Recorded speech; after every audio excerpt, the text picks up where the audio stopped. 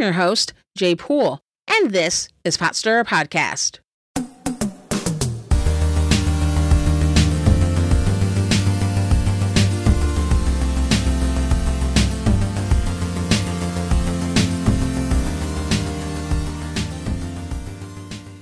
Welcome to Potstirrer Podcast, where politics, religion, and history collide, and it's not always polite.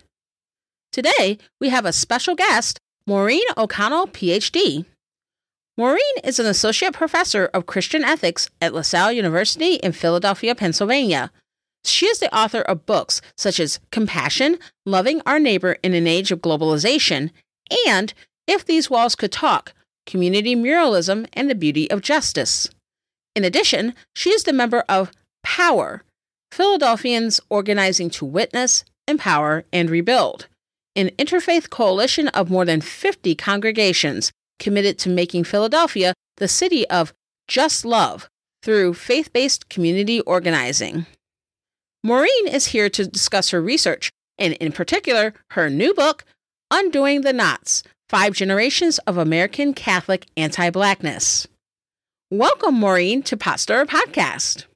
Jaye, thanks so much for the invitation. I'm really, really excited to have a conversation with you. I'm really excited as well. So let's get started. What inspired you to pursue your line of research? And in particular, what led you to writing Undoing the Knots? Sure, that's a great, good first question. So I think part of this research came from my second book, which was on muralism here in the city of Philadelphia. So a lot of people might not know that Philadelphia is the mural capital of the world. We have more than 5,000 community murals all over the city of Philadelphia. So I did a book that looked at those as looked at murals that were done by faith communities or that had religious imagery. And I looked at them as sort of sacred texts and prophetic texts, and also as ways of engaging with social problems using the arts, entrenched social problems that cities like Philadelphia face using the arts. And in doing that research, Jaye, I ended up traveling all over the city, hunting around for murals, going with my mom, actually, as sort of my co-pilot, trying to find the different walls around the city where these neighborhoods were located. And in doing that hunting, and I ended up calling those kind of pilgrimages because they kind of became these sacred journeys going to look for the inbreaking of God in these beautiful images in these communities. My mother would point out like, oh, that church is, the church that your great grandparents got married in, or, this is the church that your great grandparents on your father's side got married in, or this is the church where I was baptized. And it was just sort of interesting to kind of learn or kind of awaken to the connections that my family had in the landscape of the city, and that all of that came from their Catholic identity and belonging to these different parishes that we had not been connected to for a very long time. And so I really started to wonder how it was that we got disconnected, and how our disconnection or how our separation or our segregation, quite frankly, from different neighborhoods in the city impacted us, but also impacted the folks who didn't have the option to move beyond those neighborhoods or move out of those neighborhoods. So there was a very concrete moment when I brought a group of people on a mural pilgrimage and was talking with them and kind of knew that this was my grandparents' neighborhood. But all of a sudden, as I was standing in front of this one mural, had this very profound sense that my grandparents actually lived right across the street from this mural, like cat-a-quarter to the mural. And all of a sudden, I felt this simultaneous sense of deep connection to that place because I knew that it was a space that my family's history had unfolded. And yet I felt like a total outsider. And I knew that feeling, there was something about race and there was something about the interplay of our Catholic identity and our racial identity that gave rise to that simultaneous sense of belonging and being disconnected or being an outsider. So that's really kind of where it started. And I just said, okay, I want to know where we were in different places in the city and at different times and what was going on there and how did this separation and disconnection, not just from the spaces, but from people in the city happen. I just find that really fascinating, just the tie-in with seeing your family history in the flesh. And then that kind of jogs their thought process. And it's like, okay, well, you start asking the why questions. I can really identify with that a lot. I think of like growing up in Detroit. My dad was like raised in Detroit and lived in Detroit almost all his life. And we would just ride around and he would point out different landmarks.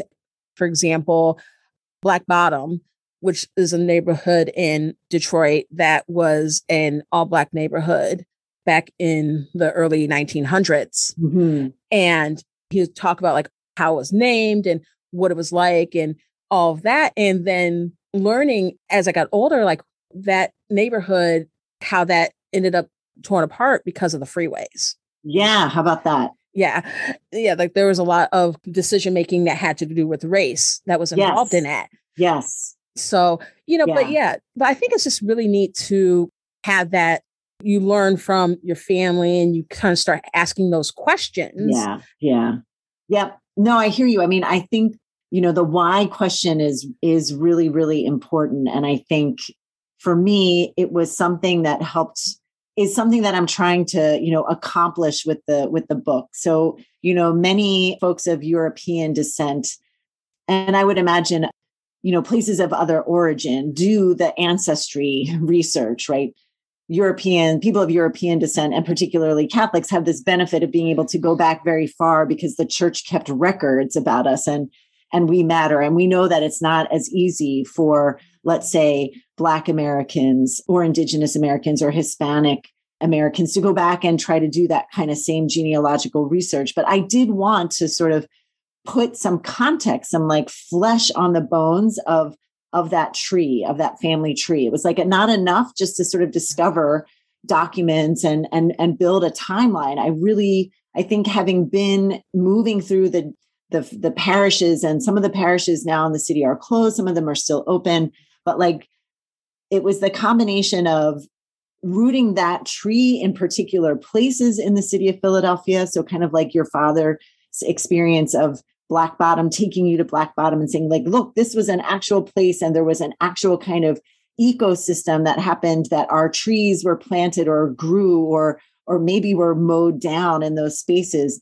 Asking the why questions about our histories, as opposed to just sort of seeing them flat and one-dimensional, was really important. It was a kind of question that came to me. And I think it's because that question came also out of the context of the arts. So like, I know that Detroit has such a rich history of all sorts of really neat public and prophetic art. And so like, I'm deeply grateful to the muralists and the communities that create that art, because I do think they expand our imaginations in lots of unexpected directions. And that's certainly what happened to me as a result of doing some of that mural hunting. But the why question I do think is really important. And if we don't, and when I say we here, I'm speaking really primarily of white Catholics, and that's who the primary audience for the book is. If we're not asking why certain things happened or why our families made certain decisions that we made, I don't think we have the whole picture of our family's connection to such a central facet of the American story, which is, the facet of racism and the facet of white supremacy in the United States. And we just don't have a lot of courage for doing that because we haven't had a lot of examples of people doing it and doing it consistently and well. And I saw that repeatedly, even in the history of my family. So, yeah. So speaking of all that history and also the engagement with your family, so in terms of the book overall, you're talking about 5 generations of your family and then people who were around them or in those communities during that time, and how they engaged race as Irish Catholics in the U.S., specifically in Philadelphia. Yes. So you start out in the book talking about an incident that happened during your own lifetime and mine as well, which was the MOVE bombing. The movement, or MOVE, was a Black liberation and communal living movement founded in Philadelphia in 1972. The group melded principles of Black militancy and liberation with ecological and animal rights advocacy, and as a result, were involved in several clashes with law enforcement. This ongoing conflict and targeting by police culminated in the 1985 MOVE incident. The incident, or attack, was the result of an effort made by the Philadelphia police to evict the occupants of a row house in a middle-class Black neighborhood in West Philadelphia, where many MOVE members lived communally with their children. This raid involved the police using thousands of rounds of ammunition to shoot into the home, and then subsequently bombing it from above. The bombing set off a fire that spread to several other homes in the neighborhood, which was a result of the fire department being ordered to stand down. When it was all said and done, 11 people lost their lives, including 6 children. 61 homes were destroyed, and 253 residents were left homeless. Now, one of the things that stuck out to me when you discussed this is this juxtaposition between the visual of the orange sky the day the incident happened. Yes. And then the aftermath. Yeah. So, this was a major event in the city. And when this was happening, your father had the presence of mind to bring you and your sister to watch at least from a distance. And it was like he had the presence of mind to see like, this might be a big deal. But then after that day, at least in the white Catholic circles that you were part of as a child, this wasn't really talked about. Yeah. So my question is, what impact did this event have on you? And what degree did it play a role in your later research and work? Yeah, that's such a great question. I mean, I was really little. I think, I was 12 and my dad did get us out, my sister and I, out of bed. And I do have a memory because, when you're little, there are things that sort of stand out. So dad coming in and being like, get in the car in your pajamas. And we were in the suburbs and we were at a high point in the suburbs. So you could kind of see down into the city. And, he did have the wherewithal. And I think in some ways the story is kind of emblematic because we were in proximity. Not super close proximity, but we were proximate. We were witnesses. And I think that is one theme that was repeated as I went back as early as the 1820s in these different parishes that my family were in, that we were witnesses to some real horrific things that happened to Black people in particular. And we saw it. And there was something like, as you said, like we should be witnesses to this. There was a sense of not necessarily turning a blind eye in this case, although there were a lot of other historical cases of turning a blind eye, but then not really doing anything with what it was that we had witnessed, what it was that we had been sort of aroused from sleep as children to see. And so I think it was actually incredibly nightmarish, quite frankly, and it captivated lots of people in the city in a similar way. I was just talking with a friend who is at another institution, and she was just a little bit older than me. And she was like, I totally remember that day. I remember watching the television. I remember everybody kind of witnessing it. And then it's the silence that follows. And I think that is the biggest knot that I think keeps in, many, many white communities, but let's say particularly Catholic communities, closed in on ourselves and fearful and not able to really do anything with or anything about, or not feeling as though we can do anything with or about what it is that we have seen. Sort of the response is, well, you say some prayers for those folks, and then you move on trying to live your life as justly as you can and do your own individual work. But there was no sense of a collective. And I don't know that there has still even yet been a kind of collective reckoning in the city of Philadelphia for sure, but within the Catholic Archdiocese about that event. So I think, to be honest, it was sort of the combination of witnessing extreme trauma and then the response to that being a kind of silence, and maybe even a kind of polite silence, as being incredibly disempowering and something that we learned. So we learned as children, like, you don't ask questions about that because who knows what that was. And you don't ask questions, certainly why questions. And I think the thing about it, Jaye, is that it was one of two things that happened to me in my formative years that I think impacted my psyche, and probably without me knowing it, were gently turning me constantly in my own formation as a theologian, in my own doctoral program, and in the years immediately after my doctoral program, to take up questions of racial equity and racial justice in the Catholic Church, because we are, as a denomination of Christianity, collectively, we have been very, very slow to do that. So I do think that was one two experiences that really quietly formed my vocation, because it was a kind of silence that I've come now to recognize as being incredibly deadly, quite frankly, for communities of color, and for people of color that I now, through work and through my vocation and through my affiliation with my parish, I've come to know and care deeply about and love. And I realize that silence is just not an option, but that is certainly the learned response, at least in my experience, as a Catholic, a white Catholic. Mm-hmm. Okay. One of the things that you brought up is the Catholic Church and its role in that racial history in Philadelphia. Yes. It's something that fascinates me.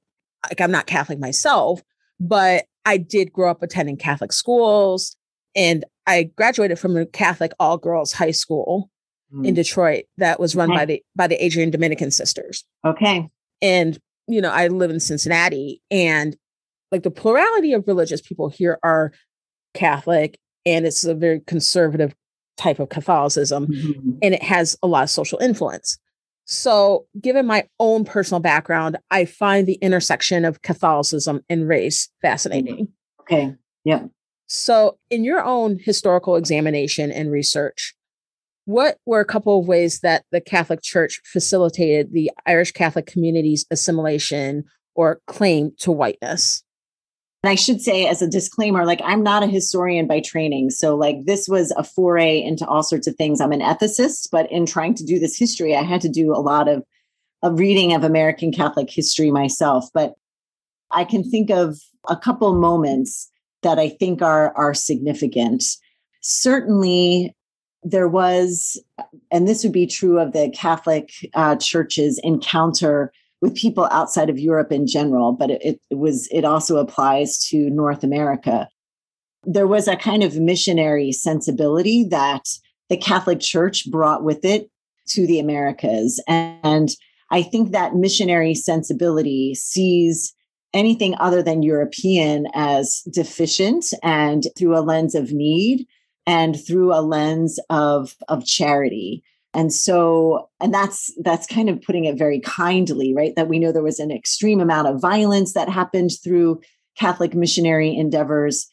I'm really indebted to somebody maybe you'll want to talk to down the road by the name of Willie James Jennings, who sort of talks about the missionary performing a particular kind of role in the colonial period, sort of blessing the kind of violence that happened by the merchants or the folks who were engaged in exploration for the sake of commerce and for the sake of a growing global economy. So I think that missionary sensibility, seeing people who are not European as deficient, as in need, only through the lens of need, and responding to them mostly through charity, and never really sort of acknowledging them wholly as members of the church or allowing their experience and rich experience of Catholicism to shape Catholicism itself, always sort of extending a welcome into spaces when we move out of that missionary sensibility, but never really thinking of those spaces as multicultural.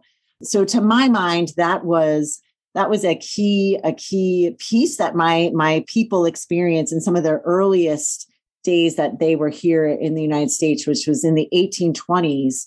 In Chester County outside of Philadelphia, which was still relatively undeveloped. And so that missionary outreach and that sense of connecting to people mostly through charity, I think was very problematic, and continues to kind of articulate what I ended up shifting the title of the book to be more explicit. It wasn't so much how we became white and assimilated to whiteness. It was how in the process of that assimilation, we became anti-Black.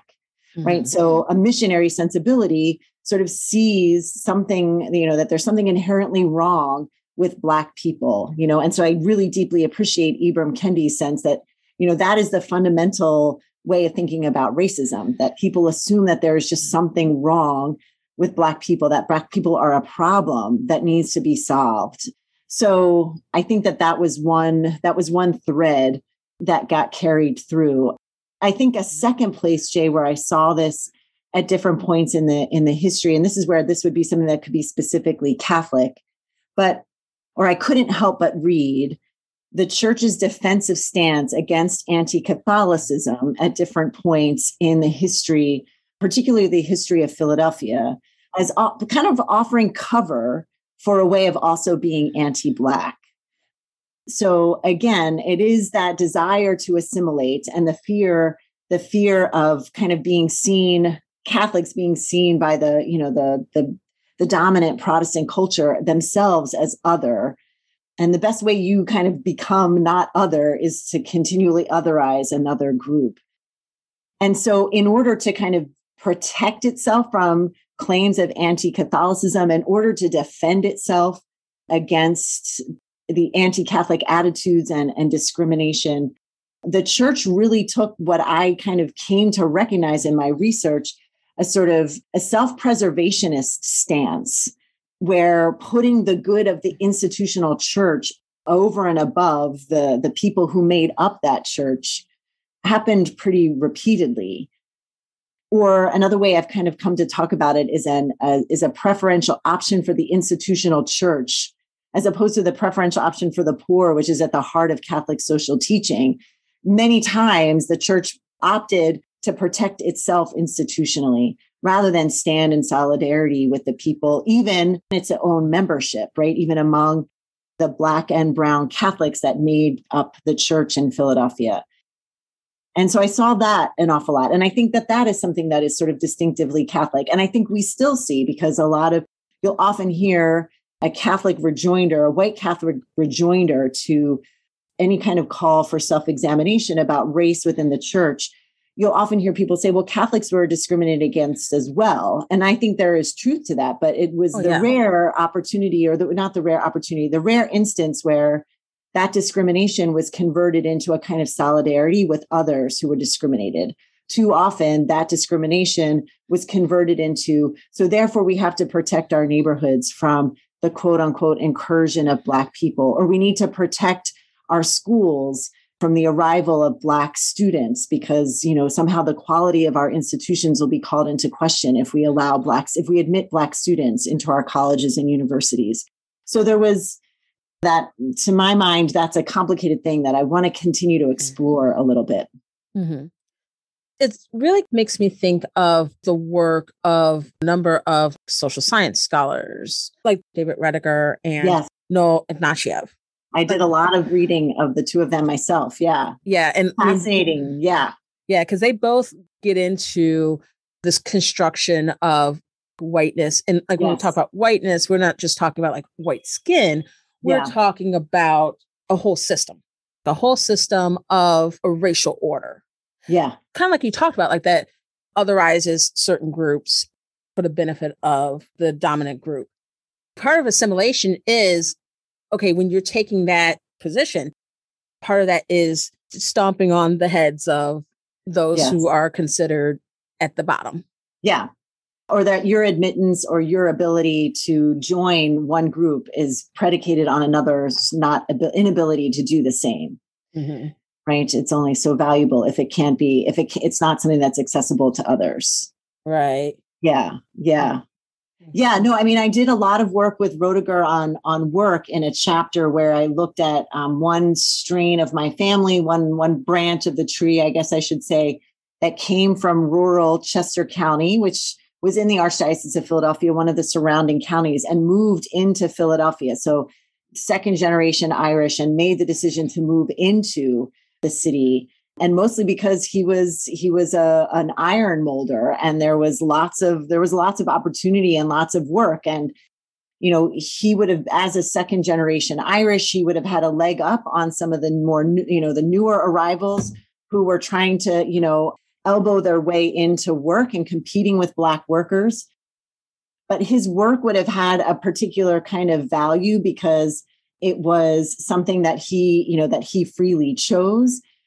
And it had value because it was associated with whiteness. Whereas, let's say the workers, right after Reconstruction, Black workers, yes, now are free laborers, but their Blackness still associates them with a kind of devalued labor, that it doesn't matter if they were free or not. Black labor, because of Blackness, was associated with a kind of servility was associated with a kind of with lower wages. It was less dignified work simply because it was Black. That chapter is called Manufacturing. And so just trying to explore some of the dynamics there. And interestingly enough, all of those dynamics are playing out right as the institutional Catholic Church in Rome is thinking through its first social teaching on workers and the dignity of work. Right. And so I'm trying to think, well, I've always thought that's one of the first social encyclicals as, a social ethicist. It was one of the first that I studied, Rerum Novarum. I always read Rerum Novarum through a sort of European lens and was always thinking about Rerum Novarum in terms of the context of work among European workers in cities all over Europe, not really thinking about the implications of that in America or in a city like Philadelphia. And part of the reason I wouldn't have thought about that necessarily is because there wasn't a hierarchical commitment among the US bishops to translate that document into the context of work and the role of racism in work and in labor in the United States. So again, that silence is something that keeps us from being able to critically engage and step up the way that we should be, even today, around issues of work and labor. Mm-hmm. One of the things that you mentioned that really resonated with me is this analogy that you gave in Undoing the Knots that illustrates how white people experience racism. Quote, "Somewhere in my ongoing journey towards anti-racism, I was exposed to an analogy whose source I no longer remember that presents whites' experience of racism as akin to being hermetically sealed by four walls. A wall of separation and isolation as a result of generations of segregation and housing, a wall of amnesia about history, a wall of illusions about our own innocence and delusions about the magnitude of racial disparities, and a wall of power and privileges awarded us by our pigmentation," end quote. Now, the thing about that really struck me is just really thought about this analogy, and I'm just like, okay, so walls protect, but at the same time, they also trap. Yes. Those different forces that I see that illustrated in your book. Mm-hmm. And so since we are talking about the Catholic Church, what are maybe one or two ways that you discovered in your research that the Catholic Church was negatively affected by its investment in whiteness? So I'll give you a thank you for that. And I have to say, I went back and talked to everybody who has ever, any training that I was in, I did try to find the source of this quote, because I do think of this analogy, because I do think it's really, really helpful. And I mean, everybody's like, no, that wasn't me, but that's really great. So I wish that I could attribute, because it is very helpful. So, I can give you two examples, and both of them have to do with segregation, one in housing and one in education. So I do think that the church trying to wall itself off from the arrival of really refugees from the Jim Crow South in the Great Migration, that impacts, obviously, this from your history and your background in Detroit, certainly would be the case in Cincinnati, cities like Philadelphia. Rather than figure out ways of creatively integrating, following gospel teaching, following church teaching, even institutional church teaching coming from the Vatican, Catholics took, in many instances, a very defensive posture. And so this one chapter in the book, I look at a parish that the Jesuits ran in North Philadelphia, the Jesu parish. Just two different branches of my family were in there at two different points. But in the 20s and the 30s and the 40s, late 20s, 30s, and 40s, the Jesuits in that parish, in collaboration with lay people, and then interestingly enough, in a kind of ecumenical collective effort, tried very hard to keep Black people from moving into that neighborhood, from Black businesses from arriving in that neighborhood, Black churches arriving in that neighborhood, because there was this fear that this infrastructure, and they even say this in some of the communications that I read in the archives, this infrastructure was valued at, more than $1 million, the physical plant. And it will all be lost. And I do think that there could have been another way. And there were people in that parish who were advocating for another way of doing this. And one of those people was a contemporary of my great grandmother, And so there were people who were suggesting, no, we could integrate this parish. And wouldn't that parish actually perhaps have survived and thrived in a way if there had been commitments, if the Catholic Church in all of its different places across the city had made an attempt at integration? I think in some ways we could ask ourselves if there would be more stability in general across a city like Philadelphia, if parishes would enjoy a bit more financial stability, social stability, political stability. So I think in trying to keep Black people out of parishes in the long run, I do think it ended up killing those parishes. And it ended up certainly harming the Black people who were either interested in becoming Catholic or who were Catholic themselves.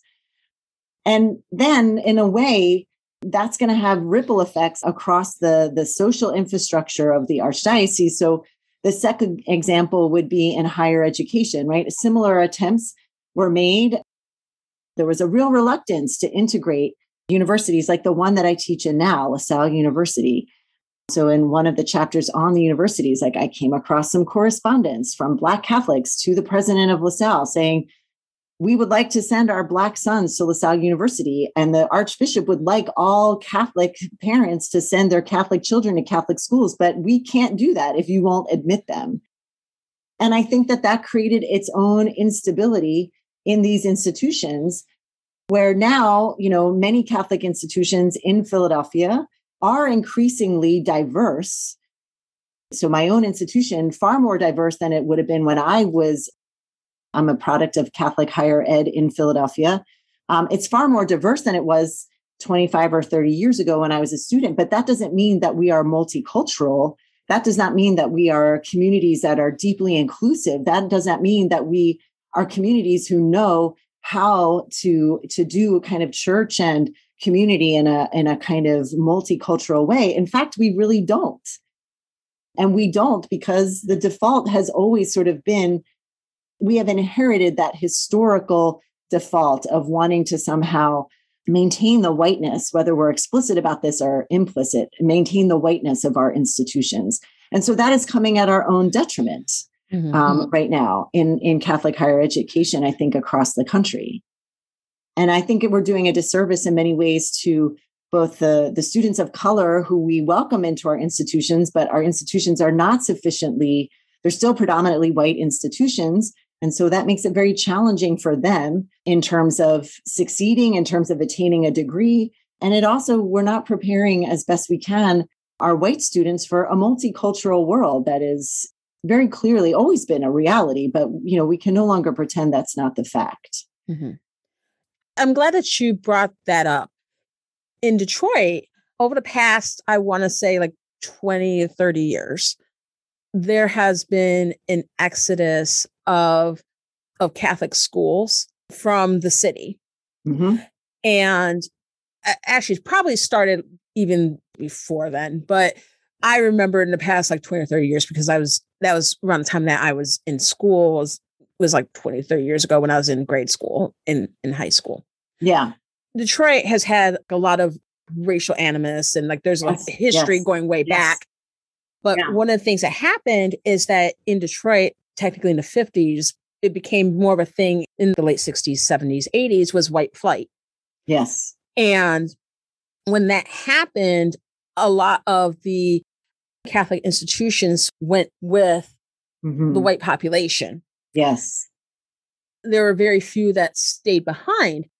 There was one that I recall that is still there, University of Detroit, which is I've been there. Yep. Yeah. And so there's University of Detroit High School, which is an all boys institution. Then there's the University of Detroit Mercy, which is the college. And the thing is that a lot of high schools and a lot of K through 12 in general left.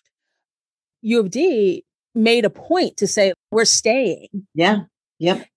And I think for them, it made a difference because I noticed that for them, it was like one of the few places you see that have white students that are there with Black students, instead of them just kind of leaving with everybody else. Yes. Yeah. But in general, a lot of the schools either moved or in the case of the high school I went to, they closed. Yeah.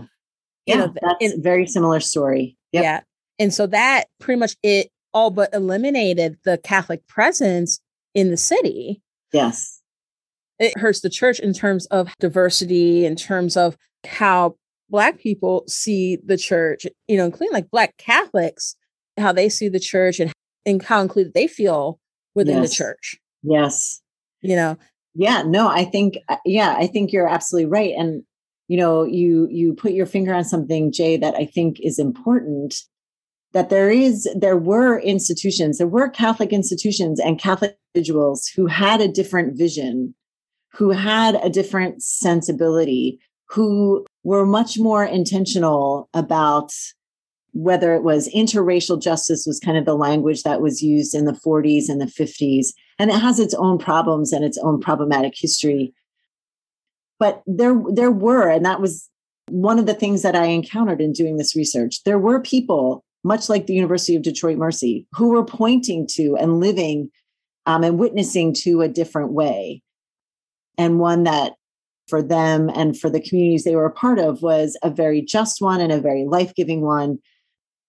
And they just didn't capture the imagination, the social imagination of folks in other parts in the institutional hierarchy in the diocese. You know, we have inherited both the impacts of those decisions, but also many of the mindsets that justified them. So part of wanting to do this history, when white Catholics don't remember our history completely, when we hide behind that wall of amnesia, right, of not knowing our history, we're both not able to be honest about our failings and our shortcomings and our collusion. It wasn't a passive becoming white. In many instances, there were, a lot of active commitments to being anti-Black in the history of the institutional church and of Catholics.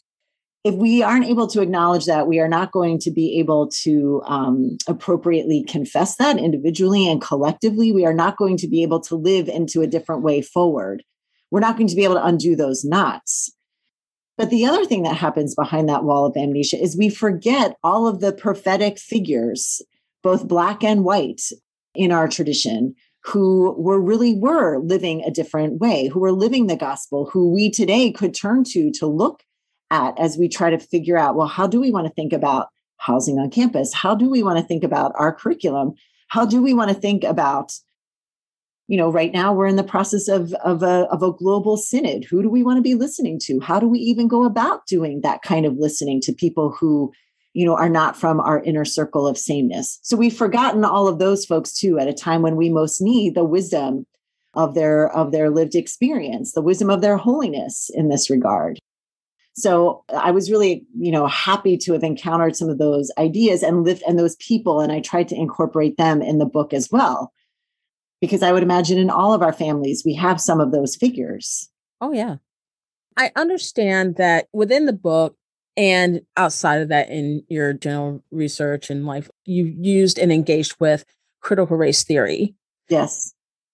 A core issue that you present in the book is that often white Catholics, and it's not just white Catholics, but also white Americans generally, can feel uncomfortable and get defensive when encountering conflict or pushback from people of color on race-related issues. Yeah. Say, if you're wanting to talk about critical race theory more directly, or just talking about anti-racism, or even discussing race-related issues in general, what would you say to those who bristle at the idea due to concerns over, say, white guilt, or the possibility of conflict, or being told by people of color that they're doing it wrong? Yeah. Such a great, great question. I think I would say two things. I think I would encourage, and it's something I try to do myself and I try to do in the book, is to ask why. Why are we having those kinds of, I love that word that you use, bristle. I think that's like a very tame response or a very sort of moderated response. I think we see examples far more than just simply bristling. But I think the invitation here is to ask why, to get curious about why that is or where that might be coming from. And I suspect that part of the answer to that question is that this is new terrain, that being called to be aware of a racial identity is not something that white people have to do on any kind of regular basis, because we know that sort of, though this is coming back to some of the beginning of our conversation, that whiteness is not just about necessarily skin color, but the way in which our society and our systems are set up to make whiteness sort of the norm. So bristling at a kind of self-awareness that maybe we didn't seek, but is kind of thrust upon us, maybe rather than a kind of defensiveness, seeing that as an invitation for self-awareness and for growth. Or perhaps also sort of suggesting that, yeah, I don't think white guilt is the goal of this. I don't think that communities of color are looking for white guilt. I think what communities of color are asking for and inviting is white responsibility, white partnership, white accountability. And so, the ethicist in me says guilt is not a healthy and helpful moral disposition. It keeps us locked on ourselves. It's very egotistical. It keeps us trapped in the past. It doesn't help us move forward. So, trying to figure out ways to shift from guilt to a kind of responsibility. And there's a freedom that comes from that. It frees us from that cycle of bristling, which when we don't interrupt it, actually just simply intensifies. And I love the way you put this too, like being told by people of color that you're doing it wrong. Well, let's take a breath and say that's probably messaging that we know communities of color and people of color hear explicitly and implicitly multiple times a week, if not multiple times a day. So how to allow that kind of feeling to create a kind of empathy as opposed to a continually and centering right on whiteness. And then I think the last thing I would say to this really good question, Jay, is I've been giving this some thought. And I think in Catholic social teaching, we have central principles, right? And one of them is the preferential option for those who have been made poor. And if we know one thing about race, we know that it functions to do that. We know that it functions to advantage some and disadvantage others.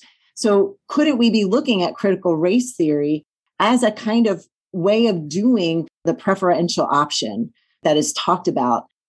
And that comes to us from the Latin American bishops in the Catholic tradition, who say, if you really want to understand what's going on in a social situation, you need to look at it from the perspective of the people who are closest to the pain of that injustice.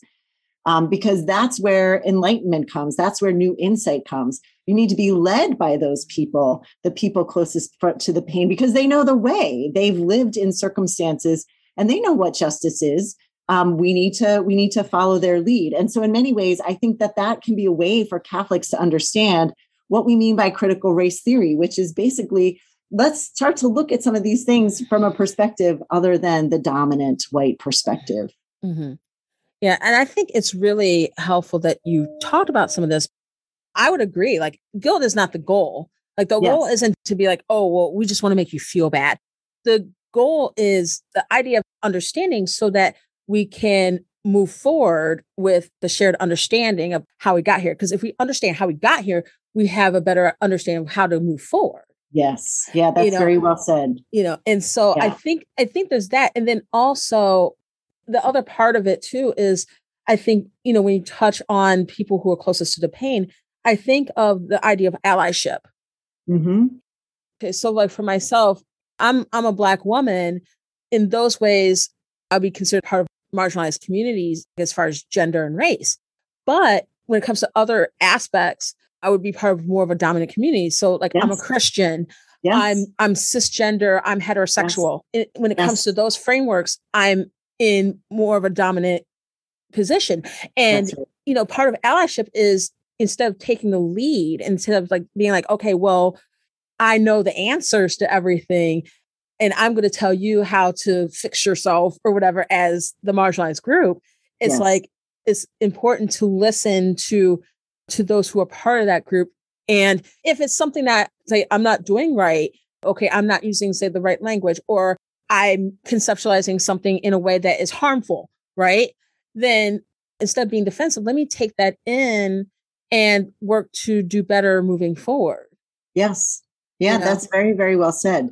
And, to be honest, another impulse from this book has, and this brings us kind of back to the first question you asked, is since arriving back in Philadelphia after time away in graduate school and then my first job at Fordham University in New York, coming back to Philadelphia, I got engaged in faith-based organizing. And it has been so incredibly grounding and challenging. And it's the kind of work, it's the kind of change work that I want to be engaged in. But it was doing that work with people from different faith traditions, or even within my own Catholic tradition of different racial and ethnic backgrounds, that I realized how I was not a completely whole person. And therefore, I wasn't, because of not reflecting on how I became who I am in terms of my Catholic identity and my white racial identity. And because I had not figured that out, not showing up as a whole person meant I wasn't really being the best ally or the best accomplice in the work that I was so much wanting to do with all these other folks.